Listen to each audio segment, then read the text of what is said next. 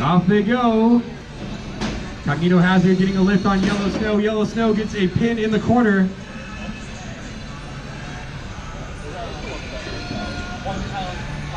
These are our plastic ants, so they're just like regular Antweight robots, only their chassis and weapons can only be 3D printed. No metal allowed. This is a great beginner class if you're interested in getting started in the hobby of combat robotics.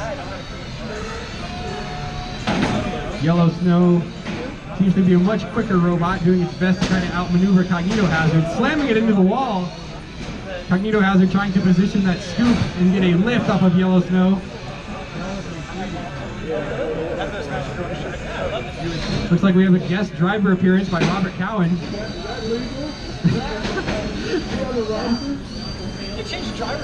Woo, listen to those wheels scream. And you got this. Uh-oh, are they stuck together? There we go. Cognitohazard trying to get a lift on, but kind of gets out. All right, they've tagged drivers again. Isaac Mailer's now back in charge of Yellow Snow. There's a nice solid lift by Cognitohazard. Oh, and pinned by Yellow Snow. Not the way you want to go. Both robots trying to outmaneuver each other, but Yellow Snow is just so fast and all over the place. 35 seconds remaining until the pit drop.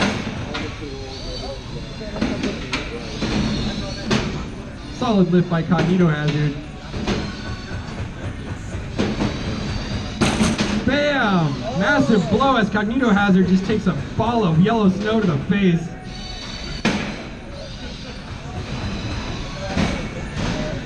Yellow Snow just getting pin after pin. Get off that pin, it closes or opens up in 8, 7, 6, 5, 4, 3, 2, 1. Down goes the pit. That was a close one. Can Yellow Snow maneuver Cognitohazard into the pit?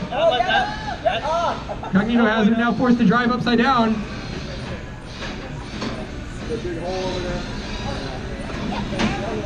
Yellow Snow trying to outmaneuver Cognitohazard, perhaps get them into the pit, and it's so close, it's so close!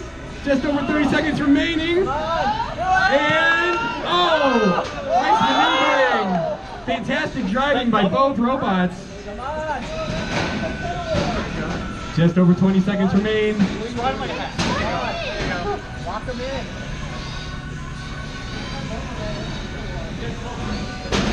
Another solid lift by Cognitohazard.